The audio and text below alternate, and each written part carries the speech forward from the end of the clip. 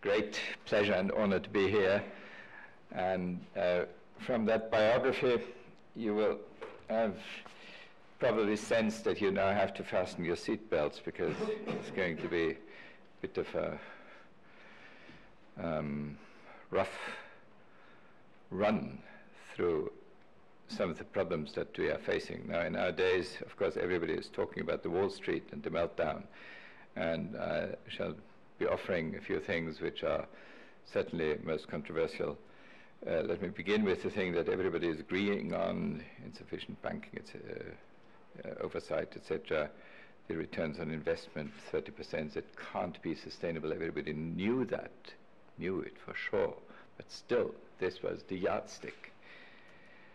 And derivatives things, and blunders, and the arrogance, and assuming ever-rising real estate prices, more houses when built than needed, and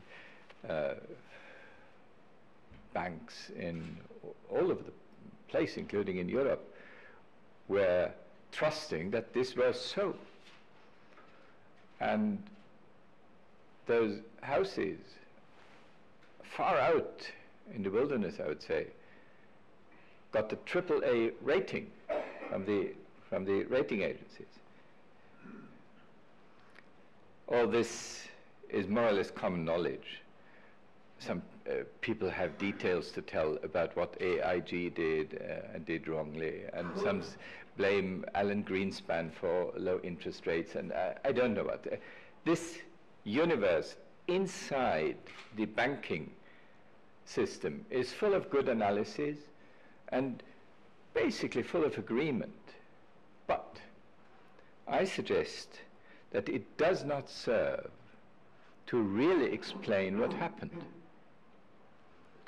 And let me add a very controversial hypothesis that at least two additional factors have to be considered rooting back into the 1980s, which is now the golden age, isn't it?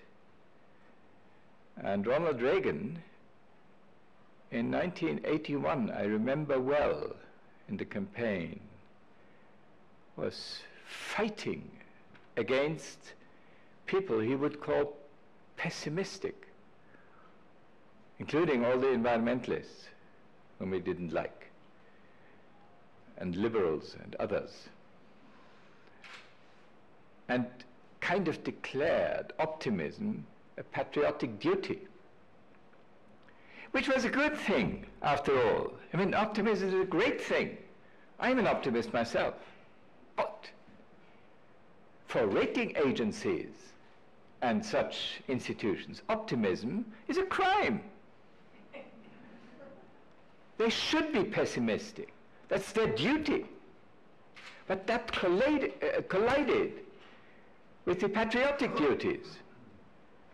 So that's one thing. And the other is, when worldwide oil prices tumbled, beginning 1982, countries like Germany, Denmark, Japan and so kept the end consumer prices high using taxes. While in America, under Reagan, this had no chance. So prices tumbled to the bottom, creating a new mindset in Detroit for having a new fleet conceived of and built, ending up with the SUV and Hummer idea, gas guzzlers, mobile fortresses, and what is more important, because it's infrastructure, accelerated urban sprawl. Now this happens to be the 1990s, because I didn't find the appropriate picture from the 1980s, but it was more or less the same trend. That in a matter of 5 years, you would see huge areas of America seeing a rise by 50% of what they call development. meaning that the urban sprawl let the average commuter distances more or less double during those 20 years or so. I was just learning from Leslie that may be part of a long-term story of, how do you call it? The manifest destination, according to Turner, late 19th century, of filling this state, this country, with buildings, with people. Okay? But of course the number of people did not increase that much. And there was 30 million added or so, but not more. So, and then all of a sudden in 2007 came the big awakening with oil prices skyrocketing. Commuting became a nightmare. Houses lost value, mortgage loans above home values got non-performing, and that led then to the collapse of Fannie Mae, etc. And this, I believe, is at the roots of the present Wall Street crisis. Better banking oversight wouldn't have changed much of that. So I warn against too much optimism with regard to better regulation of the banking system.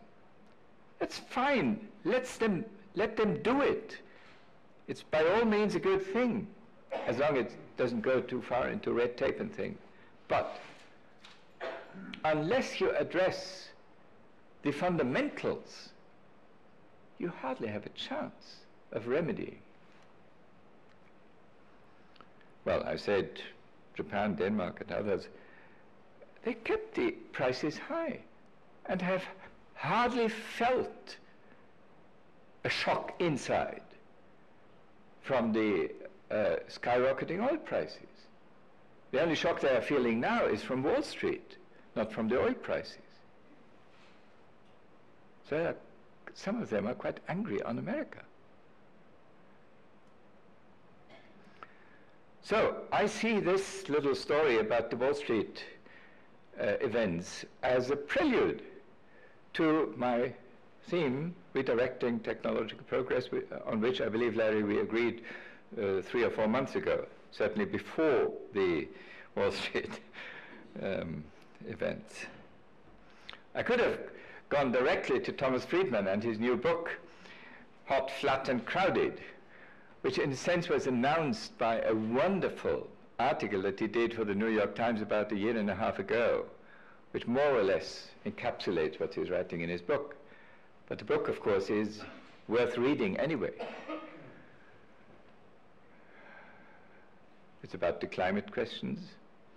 It's about the globalized world, as in his The World is Flat, and the problems of population worldwide. But I'm not going to repeat what he's writing in the book. But I'm extracting from his writing what we need, why we need a green revolution and how it can renew America. He's very much an American patriot, as I see him. And then, of course, he observes that this is not sustainable, what you have today. And we as Europeans would say it's not good having a lead country showing a non-sustainable lifestyle that cannot possibly be copied worldwide. If you have one dream paradigm of which you know it can't be copied, that causes a lot of political frustrations and tensions and wars. So we need sustainable development. That term was coined in 1987 in the famous Brundtland report, meeting the needs of the present without compromising the ability of future generations to meet their own. That, however, will have to be concretized. And one of the ways of doing it is looking at the area that we harness, that we put into the service of our daily needs, goods and services. And that has been estimated by the Global Footprint Network, the head of which is the Swiss researcher Weizsäcker. They have their headquarters in Oakland, California, and they estimate the average American footprint, meanwhile above 10 hectares. These figures are a bit old. And if you multiply 300 million Americans with 10 hectares, you end up with an area much larger, I believe twice as large or so, as the United States. So the US has to export their footprints into places like Canada, which is fine, Congo, which is more problematic, Brazil, Siberia, etc. But the Germans are not much better. The world average is about 2. The world average should be actually lower than 2, according to Weizsäcker.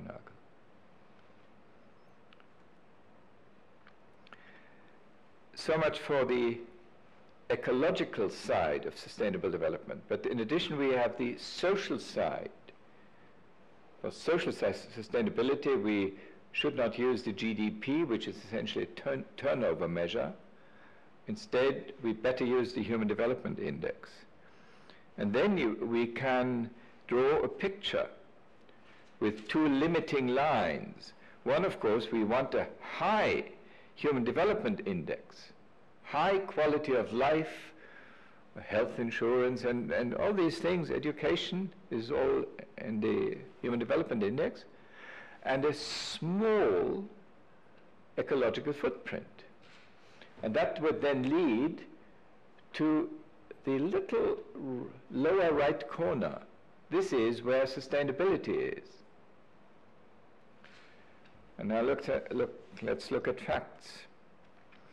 This is how countries of the world are distributed, and that sustainable development quadrant is essentially empty. There's one country in which happens to be Cuba, I don't know why. All the African countries have far too little welfare, and the OECD countries have far too large footprints. This essentially is the challenge we should address. Now, of course, I love America. I love freedom. I love consumption, I have to admit. But as a researcher, I'm interested in finding ways and means of making that compatible with the real world limits. That's not imagined, that's real world. This is basically the challenge we have to face. And remembering what was seen on this picture, sustainable development has a chance if we learn to extract roughly 5 times more HDI, human development, wealth from 1 hectare of a footprint, or from 1 gallon of water, or from 1 kilowatt hour, or any other measures of natural resources that are available. So, more or less the same challenge with climate change. If we reduce our carbon footprint 5-fold without sacrificing wealth, the problem would be solved. And I suggest it can be solved using technology, imagination, and appropriate economic instruments. Let's briefly look at the climate challenge. You have all seen that correlation between carbon dioxide and temperatures, just as the scientific grounds. And then the third parameter, which is actually much more alarming, the sea level. I don't have the old figures from 650,000 years ago, but the last figures are quite telling. The difference between high and low being more than 100 meters, and you can see it at the coastlines. During the last hot age, Italy was half as large. I believe Alberto knows Italy's geography more or less. And about 20,000 years ago, Italy was nearly twice as big, as large as it is today. Also, the US is vulnerable, of course. Actually, this one was from an Italian school atlas, which I was reading one day. This is the US coastline, of course, also big changes. If Greenland would collapse, much of Florida and Louisiana, etc., would be gone. What is perhaps even more alarming is that there are big non-linear events. About 7,800 years ago, Labrador and the Hudson Bay were covered by a big, big, thick ice mass, like Greenland today, about 3,000 meters thick. And in a matter of a few decades, it could have been a few weeks, that mechanically collapsed and glided into the ocean, letting the sea level rise by some 7 meters. And I mean, this has been published in Nature nearly 20 years ago, and for some odd reason, beyond my understanding, is never reported, not even by the IPCC. But it's geological facts that are speaking to us.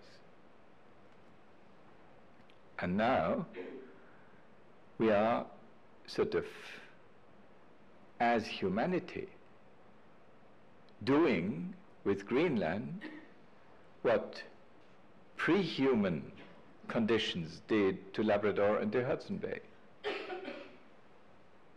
We don't know when, perhaps whether, this will mechanically collapse. We don't know. Something like 1/4 of Greenland is not sitting on rocks. It's held by parts sitting on rocks, and underneath is the ocean. But this is not a physically stable condition. It requires very cold temperatures. But now you see the size of fresh water covering Greenland in the summer expanding, and vertical streams of fresh water running through the Greenland ice, lubricating the underground. At some stage, hopefully, after the 21st century, this may collapse. Now, the IPCC suggests that in order to stabilize carbon dioxide concentrations, what we have to do is to cut carbon dioxide and other greenhouse gas emissions in half, at least. They say 60 to 80%. But all energy demand scenarios say we're going to go for a doubling. It's a horrendous gap which we are supposed to close. And then, of course, different countries contribute in different amounts to that. I recommend to everybody to, from time to time, look at worldmappers.org. They have roughly 100 pictures of the world representing, you know, biodiversity, water use, agricultural features, etc., all representing the size of the respective countries. This is CO2 emissions. So you see that the countries that are fairly small in the upper picture, like the African countries and also some of the Asian countries like Bangladesh or so, are relatively small. And they blame the Europeans, the Japanese, and the Americans, and increasingly the Chinese, for doing all that damage.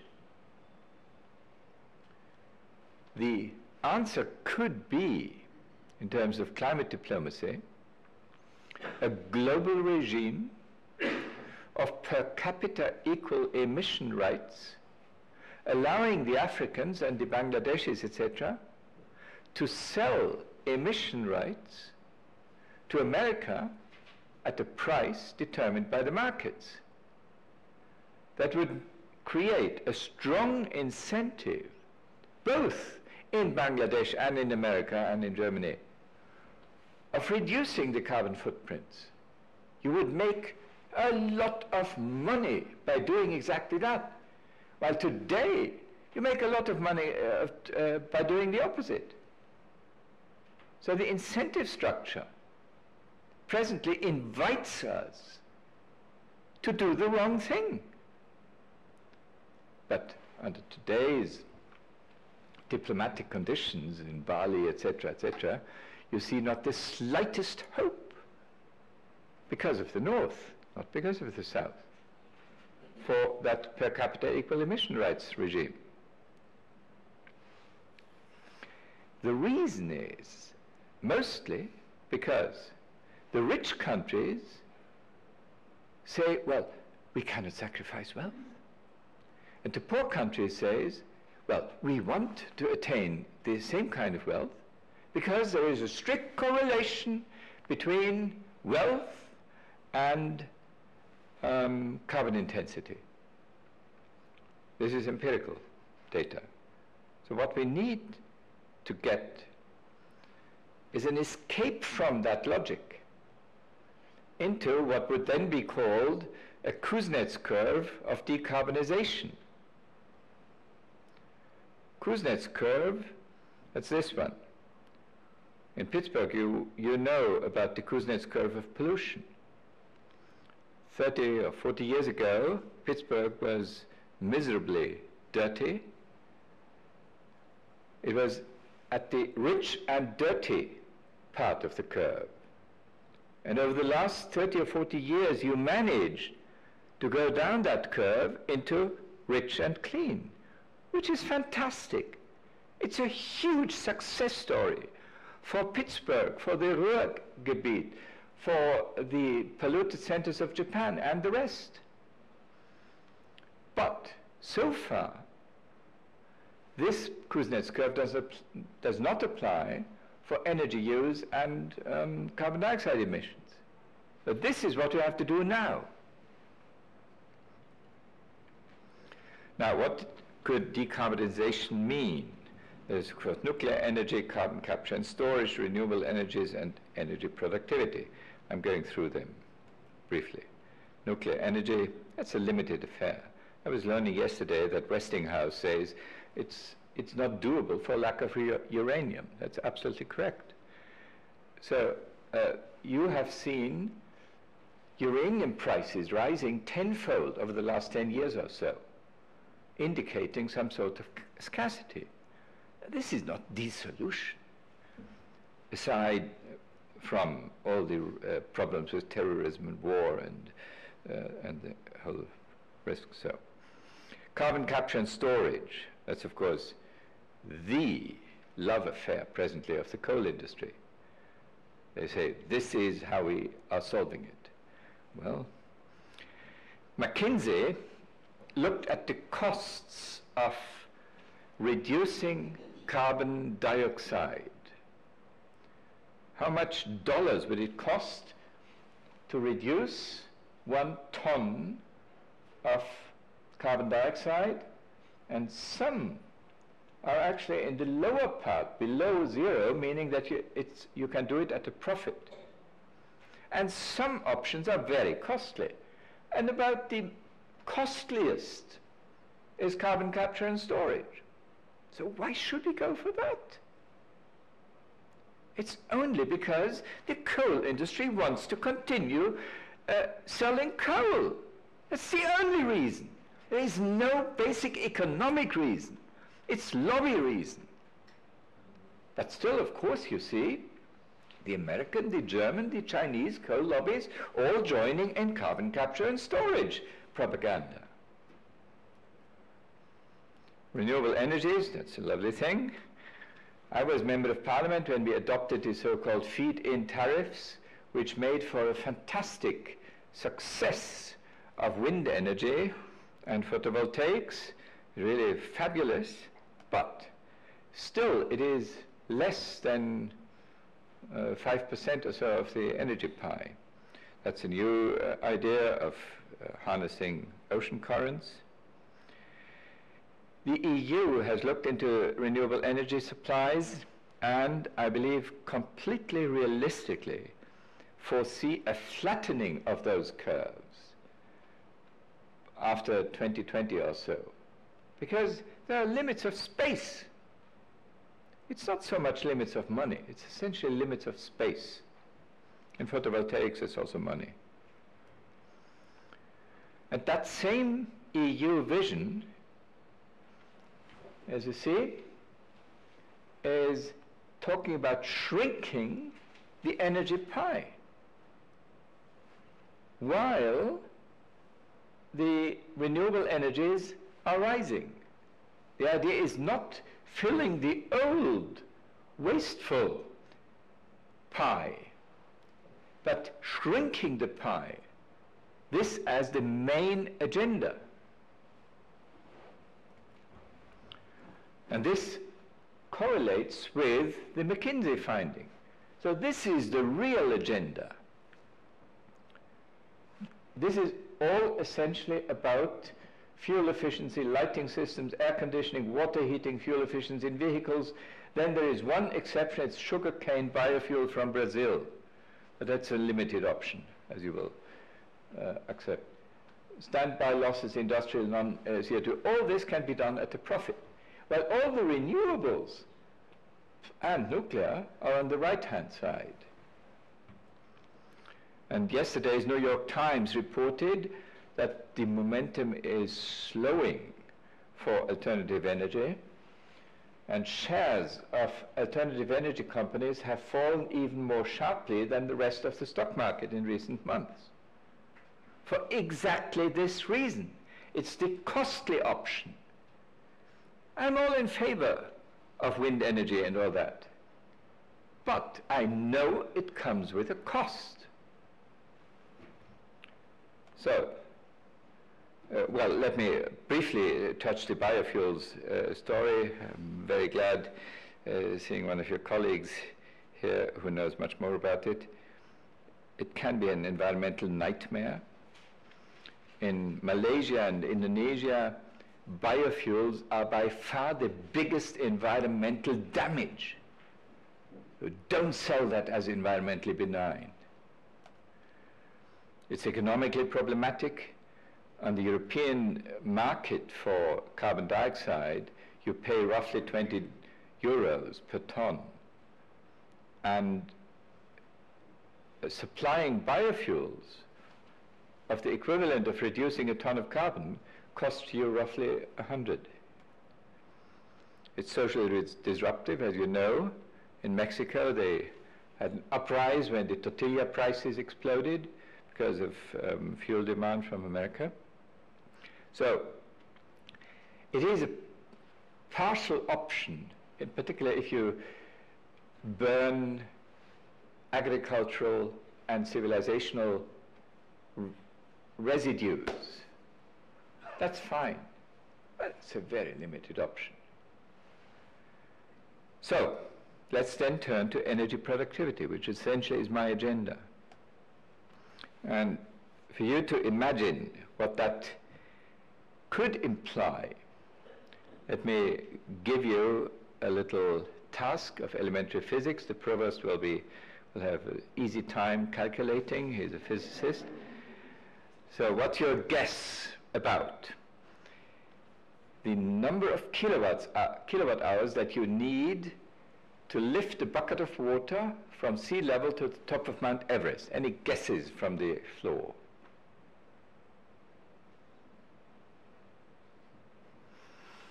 Typically, I get answers in my classes or anywhere else, anything between 100 and 1,000, which is sort of a gut feeling. But in terms of essentially elementary physics, it's 1/4 of 1 kilowatt hour. And the calculation is easy once you know that a watt second is 1 Newton meter. And you can calculate it, that's very easy.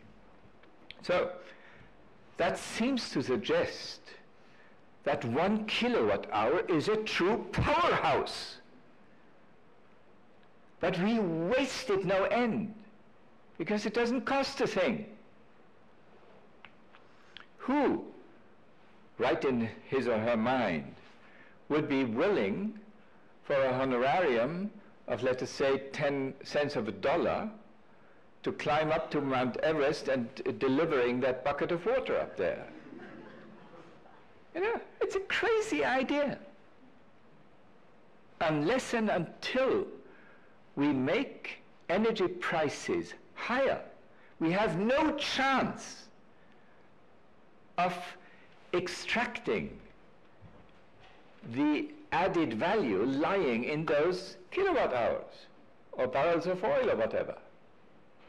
And this is the main agenda, I suggest, for engineers in the 21st century. And this is what we have been addressing in that book, which the provost kindly mentioned, Factor 4, Doubling Wealth, Halving Resource Use. My co-author was Amory Lovins from the Rocky Mountain Institute, an absolute genius, a fantastic person. One of his concepts is the hypercar, which would do about 150 miles a gallon compared with today's 20 or 30 miles per gallon. You can do that. It's a question of engineering, but also a question of capital investments. I spoke with the car industry, mostly in Europe. In America I had a little chance of doing it. And their estimate is that something like 20 billion euros, perhaps more, would go into a hypercar until you have it in sizable numbers on the streets. And that, of course, requires them selling more than 1 million. It's not enough to have 50,000 idealists buying this thing. It's just negative returns on investment, so it's not happening. And the only reason is that petrol is too cheap. Amory Lovin's Rocky Mountain Institute, a fantastic place. They have a little tropical garden inside, and it's essentially energy neutral. He's allowing himself burning some biomass from his garden in the very cold winter days. And the rest, he says, is the heat coming from his staff, from the bodies of his staff. You don't need 100 degrees Fahrenheit in your rooms. I think 75 or so is enough. So there is some scope of letting heat come down from the body heat. And the only thing that you have to do is good insulation and heat exchange ventilation. And this is basically the philosophy. This is now architectural standard in Germany. My wife and I and one of our daughters and her husband and 3 little kids, etc., and have been building a so-called passive house last year, into which I shall be moving in December. And I called my wife yesterday night. She said, we have not begun to heat. And at mid-October in Germany, it's colder than Pittsburgh, I believe. And for the whole season, I believe we have one bag of wood pellets. And this is for roughly 6,000 square feet of living space. It's really very energy efficient. But this is architectural standard now, not in America. There's yet something to be done here. Ed Mazria is calling for it, and from, I believe, New Mexico. So he's a great guy, a great pioneer in this field. The Brent School is a LEED Platinum building. It's not exactly a factor of 4 better than other office buildings, but it's a factor of 3 in terms of energy. In my room, I have no air conditioner, and that's good. I love it. Then, of course, the transition to fluorescent light bulbs. The next generation is solid-state lighting. Again, at the UC Santa Barbara, we do that. There's Professor Shuji Nakamura, who is producing new wavelengths of light so that eventually you have really white light. My friend Ryuichi Yamamoto from Japan once gave me that right-hand picture of a super robust steel, which in the entire life cycle uses anything between 4 and 10 times less resources for the same mechanical duties. Now, typically, a factor of 4 is not attainable if we look at efficiency of simple processes such as lighting, because it's you run into the laws of physics, thermodynamics, etc. So you have to have a wider picture, which actually is also Thomas Friedman's thinking. Look into systems changes, and then you wouldn't call it efficiency, you call it productivity. Efficiency is inside a box, while productivity is systems, cascades and things. So in the next book that I'm presently writing, without Emery Lovins, he is too much occupied with other things. My new co-author is Charlie Hargroves from Australia. We are looking much more systematically into systems.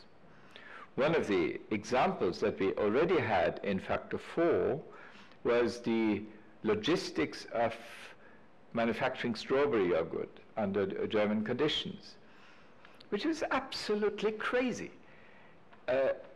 Lorries crisscross Europe, driving about 8,000 kilometers until that cup of strawberry yogurt is on your breakfast table. It's crazy. But in terms of business performance, it was good, because labor is expensive and kilometers of lorry driving is cheap. Unless this is reversed, you won't get to the right-hand picture, which is a factor of 8 or so better than the left one, or from urban sprawl to high-density cities. Now, this may take 100 years. It's not done within one electoral period or so. Or seasonal diets and organic farming, a little less meat will yield a factor of 4 or so. In China, they are planning some 50 cities of more or less 500,000 inhabitants each. One of the first ones will be close to Shanghai, Dongtan. And they are meant to be at least 5 times more energy efficient than Shanghai is. In Denmark, in Kalundborg, they have an industrial complex with cascading energy and industrial commodities running through the system, so that essentially there is no waste, much of it is chemistry actually, and a very low energy consumption. And then vegetarian diets, of course, I mentioned that. Or if you replace business travel by video conferences. I'm advising the Zurich financial services, and they have their headquarters in Zurich, but most of their operations are in America. And so when we have a meeting, it typically takes place for me in New York and for the Zurich people in Switzerland. And we sit at sort of one table, oval table. And the Zurich people sit on the other side, and we in America sit on that side. It is as if it was one room. It is really very real. The other thing is you have to deal with the time difference appropriately, but that's a solvable problem. And it's a factor of 100 or so. So this is a new book. It's updated, more ambitious, focus on Asia, renewable energies, systems and cascades, appropriate steering instruments, I'm coming to that, and the vision of a new Kondratiev cycle. Some of you well know those long cycles of the economy, and my co-author Charlie Hargrove suggests that the new Kondratiev will be composed of resource productivity, renewable energy, systems design, remanufacturing, biomimicry, and the rest. It's more or less the Factor 5 story. An early sign, a good sign, is that presently we see so-called green companies, Thomas Friedman is referring to them as well, have a better stock exchange performance than average. There are various phases of reducing of increasing resource productivity, of reducing resource intensity. The first one is that classical Kuznets curve, which is also resource saving. Then looking at goods, and the third cycle, according to Bob Ayers, who has been one of the great pioneers of this field, is then efficiency of service delivery, and this is the systems look. So we are going for a change of technological paradigms from essentially focusing on labor productivity to focusing on resource productivity. Labor productivity increased roughly 20-fold in the course of the Industrial Revolution. So we are suggesting now to at least increase 10-fold in 100 years or so resource productivity. It could be actually faster. I don't know yet. Now is the question, coming to economic instruments. What was the driving force for the steady increase of labor productivity? And if you look at management decisions in industry, you see that labor costs have played the biggest role. But then, what was the main driving force for the 20-fold increase of wages? Economists would say it was labor productivity. So it's mutually supporting. And you can see it. This happens to be a time window of 50 years in America. There are certain periods when wages are ahead. This is what in the political language you call the liberal periods. And when wages are lagging, it's the conservative periods. But this is all more or less compensated by history. It's the political gambles and fights are essentially about which way wages rank around labor productivity gains. Now, what I'm therefore, after this experience, suggesting politically is to actively, by state intervention, increase energy prices in line with measured energy productivity. Next month, I have a chance of offering this idea to the Chinese leadership. And I'm reasonably optimistic that they are going to buy it. So, actively elevating energy prices. Because market prices of resources do the opposite. There is a systematic decline over 200 years. And that thing that everybody has been complaining about as of recent has just this little price hike has just brought us back into the lower confidence interval of the downward trend, and come a little Wall Street crash and prices are tumbling again. I see no geological reason for prices to remain high, even for oil. You know, if you use the so-called Fischer-Tropsch technology for liquefying coal into petrol, and assume a very high coal price from West Virginia, so of $100 per short ton, which is far above present market prices, you end up with gasoline or oil of something like $80, perhaps $60 per barrel. But this is more or less what we would expect as the ceiling for oil prices for the next 100 years or so. But in terms of climate, this would be a disaster. It would be much worse than digging oil from Saudi Arabia. So better don't go for that. Better actively, politically engineer prices upwards. Otherwise we have lost all those battles. We have no chance. But that's a political, it's a heroic agenda for politicians, to persuade people that this is good for you to have prices moving up. It is good for you, but people don't believe it, partly because they still share Vladimir Ilyich Lenin's preoccupation with low energy prices. This is Leninism. You have to overcome that, otherwise you won't get out of the troubles. Again, when I was Member of Parliament in Germany, we managed to get an ecological tax reform adopted.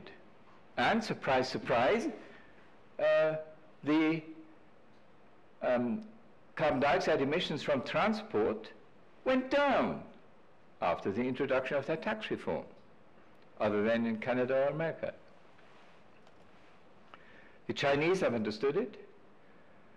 When Jiabao, the Prime Minister, keeps saying that energy efficiency and the environment is their top priority, as one consequence, an international task force, Economic Instruments for Energy Efficiency and the Environment, was established at the China Council. I was invited to co-chair that task force, and this is why I'm going to Beijing next month, to advertise these things, of which I believe I know would be excellent for China in terms of improving their economic efficiency. Now, let me come to an end by a little reflection beyond efficiency and productivity on sufficiency. What is that?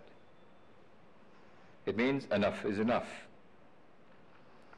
And to comprehend that, let us have a look at the economic growth in the kitchen over the last 50 years. That's how it looks. The equipment, it's fantastic growth, really. And all the instrumentation, it really improved. And the library, I mean, now you can do Thai cooking and everything. It's fantastic. But now look at the Sunday dinner. 50 years ago, it was exuberant and rich and fantastic. I love cooking, actually. And today, it's a little bit poor. So, thank you very much.